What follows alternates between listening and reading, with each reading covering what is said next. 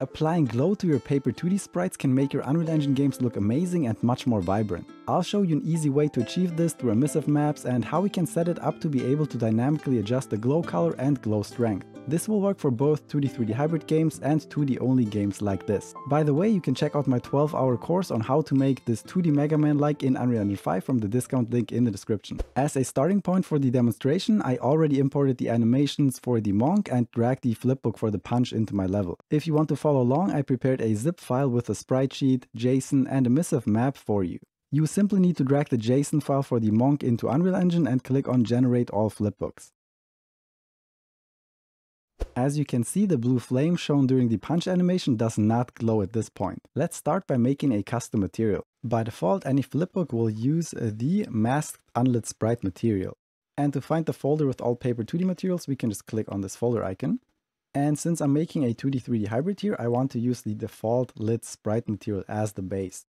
To copy this, we simply need to scroll up to our content folder and be very careful to not move it, but just make a copy. So go to content, drag it here, and copy here, not move here.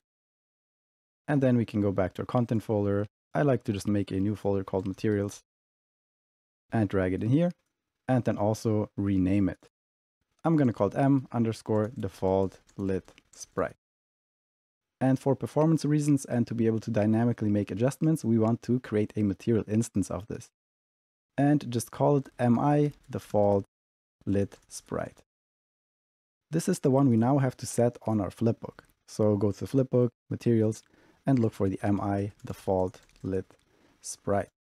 Nothing really changes yet, but once we make adjustments to this, it's gonna show on the character flipbook right away.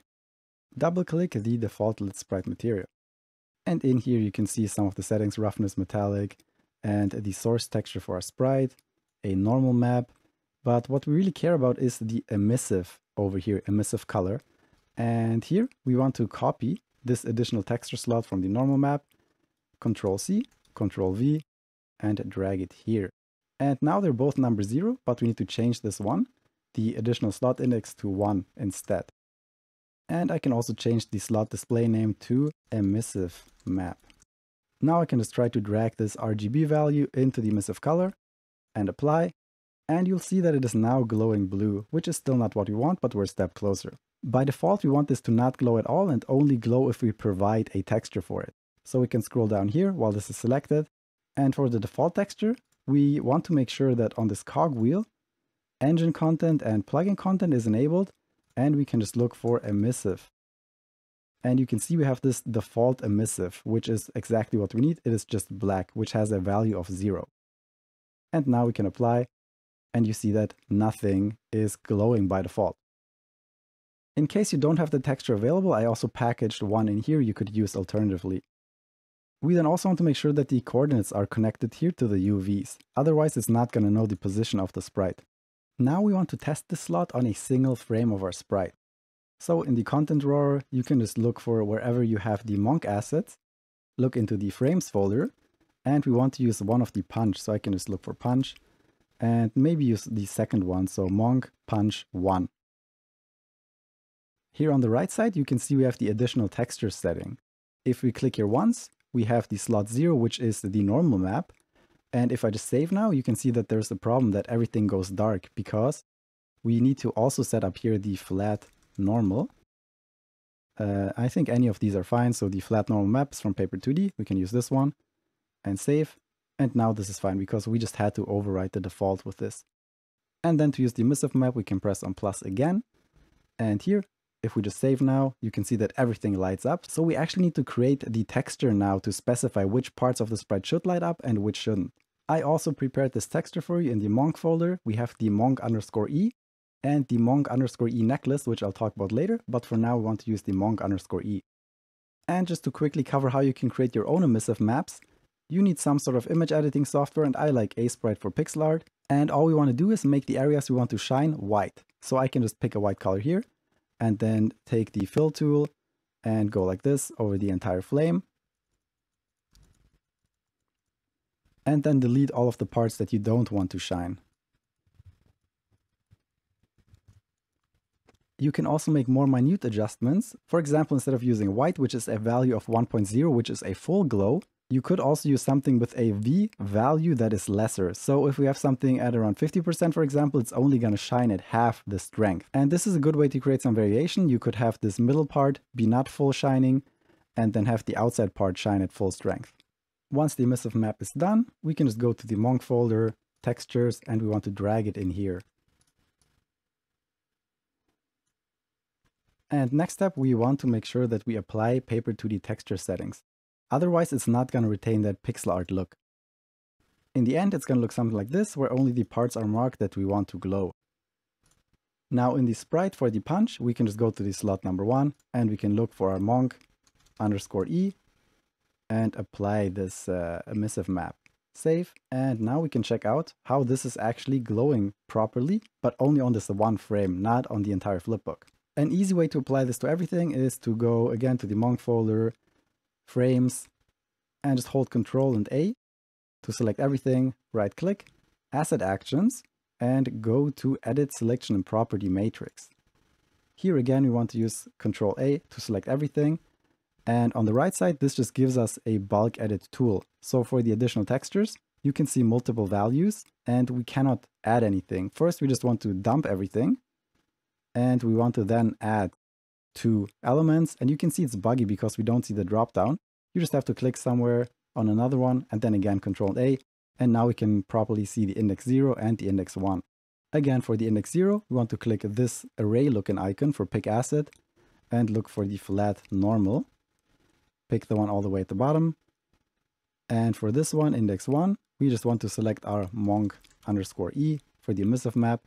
Again, if these don't show up for you, you want to make sure that the cogwheel has the show engine content and show plugin content enabled. And now just click on save, and we can see that only this part is glowing. And you can see there's some variance because I didn't paint everything with the value of 1. To see this a little bit better, we can go for the directional light if you have one in your scene, and we can just turn this off and you can see it glow a little bit better. This is still not the end of it though, because we want to be able to customize the color and how bright it shines. We need to go back to the material, in my case the content and materials folder, and the m_defaultlet sprite. Here we now want to add a couple of more nodes to combine with this emissive map that we got. The first thing I want to do is multiply this. We can just drag off here, multiply, like this, and then hold 1 on the keyboard to create a scalar parameter, like this. And we then want to right click it and convert to parameter. And this basically turns into a variable we can name and change in the material instance. I want to call this glow strength and set the default value to something like 10. Now we can just drag this up here into the emissive color, apply, save, and you can see that it is shining much stronger now. We can see the entire shine here. You can see that also the floor is affected because I do have lumen on right now. In case you don't have lumen, it's not going to affect the floor, but you can still see the nice shining here. Next, I want to set the color. So back in the material, I can again go here and multiply this. And now I want to hold the 3 key for a vector 3 on the keyboard and left click to get this node that we had in the beginning and connect this top color here. And then again, connect the multiply to emissive color. And here I want to right click again, convert to parameter so we can give it a name and change it dynamically. And I'm going to call it glow color. And by default, I just want to set this to, let's say, red. And click on OK, apply. Now you can see that it changed the color of all the parts we marked in the emissive map. To show you what the material instance is good for, we can just go here and open the emi_defaultlet sprite and detach the window, make it a little bit smaller, and go to this screen, and we can change this in real time and see what happens. Here you can now see the glow strength and the glow color which we defined, and I can just go to the color and change it, and you can instantly see what it's going to look like. So this makes it very easy for you to find the perfect color, find the perfect glow value. And I kind of like the yellow a little bit into the orange, looks really cool. Click on OK. And the same for the glow strength. We can just drag here and even go to something really crazy, which you probably don't want to do. But yeah, just maybe like something around 20 looks rather nice. And this is something we cannot just control in this window, but this we can actually control in blueprints during gameplay. So you could change the color or the strength if you pick up an item, if you are low on health and things like that through gameplay. One setting that is very important in the post-processing volume, and if you don't have one in your level, you might want to add it here through the volumes, is the bloom setting. So if this is selected, we can just look for bloom.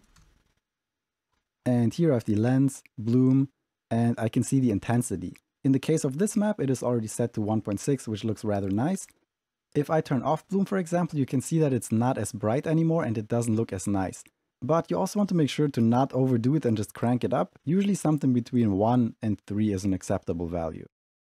And of course, you don't just want to have a flipbook in the world, you want to actually have a character you can control. So if you already have a blueprint for the character setup, you want to make sure that on the sprite, you're also using the same mi_default lit sprite. And now when I'm walking around here and I do the punch animation, you can see that it is lighting up as well for this character. And you could take things even further and add a second emissive map for the necklace, for example, so we can have 2 different colors and 2 different glow strengths. The way to do this is to basically just copy paste what we made here, put it here, and then add an add node, which then connects to the emissive map. So we're basically just having 2 different emissive maps with 2 different sets of parameters. And again, this then allows us to set the color and set the glow differently for both of them. If you want to play around with this a little bit more, I also included the skeleton and the emissive maps for that one, so you can try to do this again on your own and get some more practice in. I hope you enjoyed this Paper 2D tutorial, and thanks to all of my patrons for making this possible.